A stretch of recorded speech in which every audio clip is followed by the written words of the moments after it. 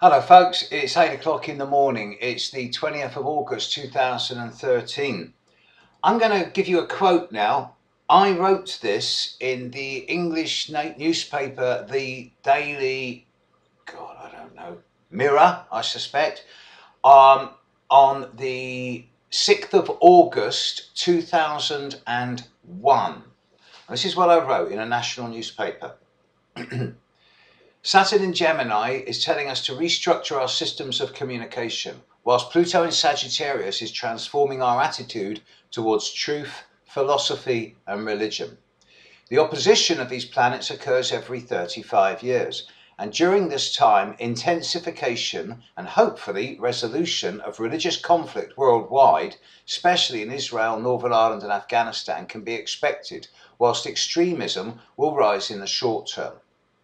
The opposition hits the USA horoscope powerfully, and immense changes in American political, financial, and even constitutional circles are more than possible, even probable.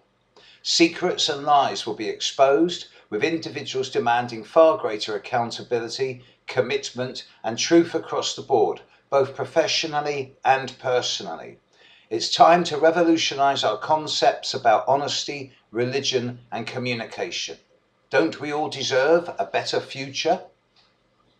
I wrote that 12 years ago. A month later, 9/11 happened, and I got into all types of trouble, both positive and challenging. 12 years on from forecasting dramatic change for America in August 2001.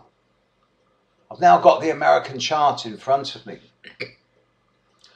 I'm using the Sibley chart, 10 past 5 in the evening in Philadelphia on the 4th of July, 1776. And yeah, all the stuff in the 7th house of relationships in the American chart. America desperately wants to be loved. It desperately wants to be the partner of the world. But at the same time, America was born with the strong square from the Sun to Saturn.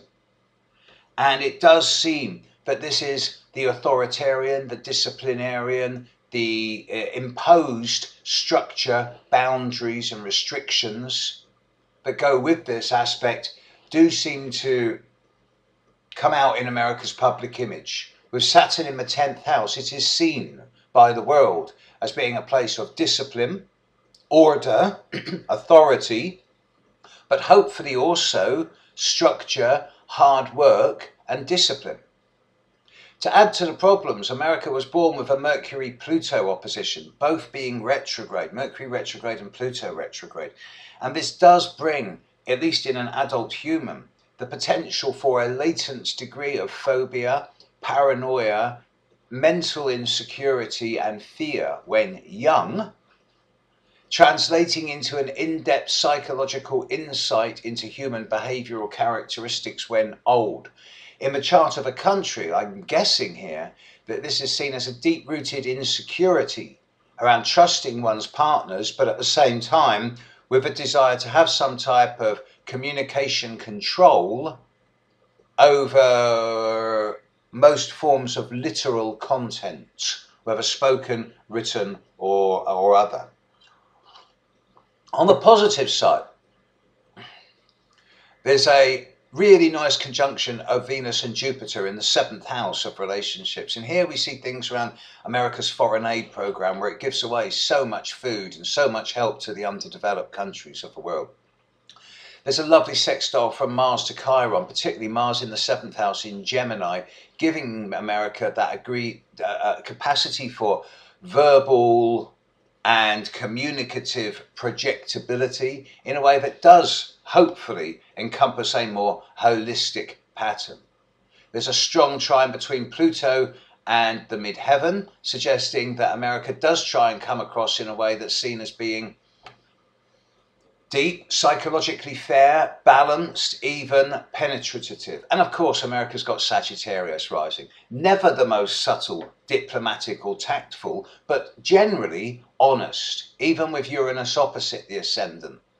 Basically, this is a chart where America is never going to be sure of whom it can trust on a partnership level, and it's always looking for new partners. Problem is, next year, Pluto opposite Sun.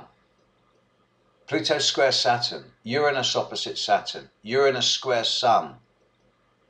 Next year, well, the basic pattern of America's chart is that of structured and informed communication and transparency with caution. Next year, everything changes. But I'll have a look at the transits and progressions to America's chart next time. And then the one after that, I will have a look at the horoscope of Mr. B. Obama. So tune in for the next one. Catch you later, folks. Bye now.